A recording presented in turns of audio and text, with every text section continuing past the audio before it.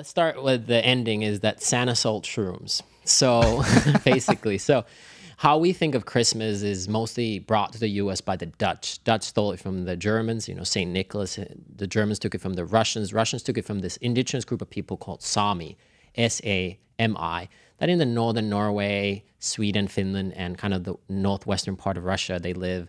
And that's, by the way, the area where reindeers are domesticated. Reindeers don't live in North Pole. Okay, so this is Arctic Circle, super high up north, and they would have this indigenous group of people, and these original Santa Claus was shamans, basically that would heal common ailments. You had a issue with your leg or you had a flu. Just like the plant doctors all over the world. All over the place. So probably 99... Curanderos, vegetalistas, Siberian hut shamans. Exactly. Same thing, different indigenous and plants. that's why they say Santa Claus lived forever, because there were so many of them. Yeah. And there would be generation after generation. And the whole color red came later. They would not wear red. They wear blue. There's a little bit of red in their outfits, but mostly blue. And they would travel. I'm fucking rocking a blue Santa Claus. I'm going with the throwback jersey this Christmas. Anybody want to get authentic as fuck, go throwback blue Santa Claus and be like, bitch, know your history. Yeah, totally.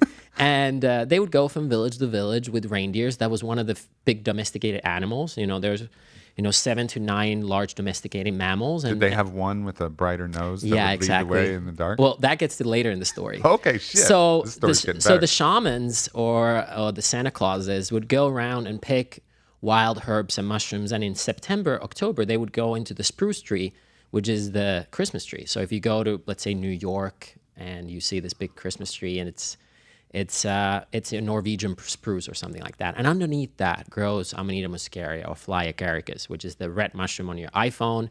Also on my little shirt pocket thing here? Absolutely. So it is the red mushrooms with the white dots. The whole Amanita muscaria family is kind of toxic. Some of them are even lethal, but this one is poisonous but not lethal. You're not going to die from it.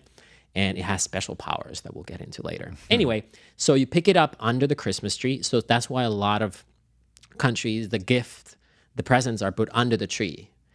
Or then because you serve it in, end of December, you have to dry it. So that's why it might be on a sock on top of a fire. Oh man, everything makes sense. Even the fucking socks. The socks. It goes so deep.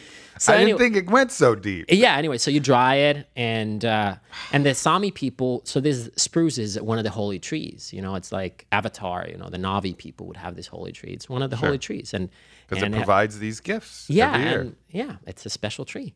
And then the star on top of the Christmas tree is the Polaris, the brightest star in the constellation. You would use it to navigate. It's a GPS, basically.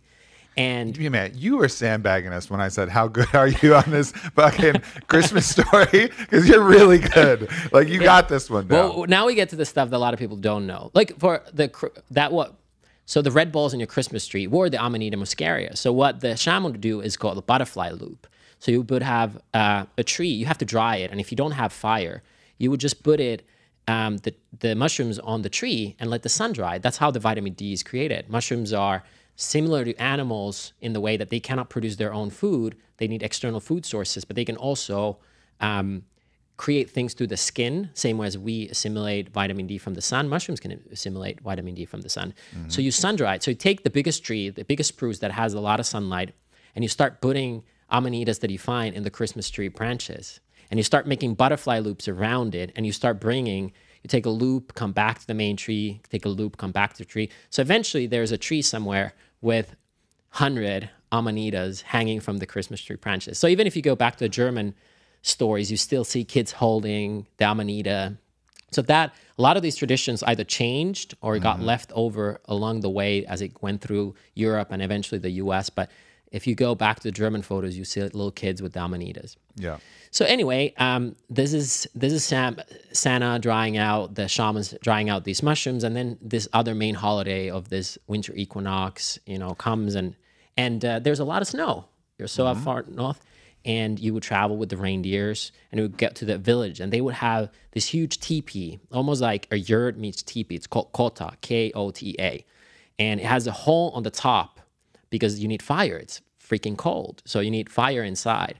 And if there's a lot of snow during the night, you can't enter. The kota has like a really low entrance to kind of crawl in. Are you about to tell me they come through the chimney? They come through the chimney.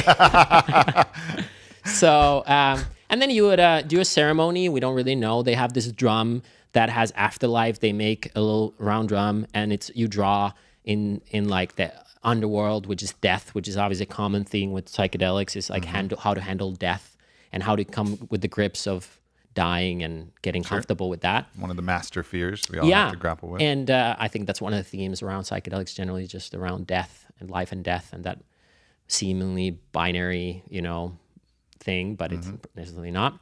So then, and they would have this ceremony, and they would probably see reindeers flying and Santa leaving. So we got to get into that. So, and did they also deliver? I heard that they delivered. Sometimes the hut shamans would deliver gifts to kids as well. Yeah. So this was originally, the psychedelic mushroom of Amanita muscaria is technically the first Christmas present. So Santa sold shrooms is not fully correct because it was a gift. Yeah.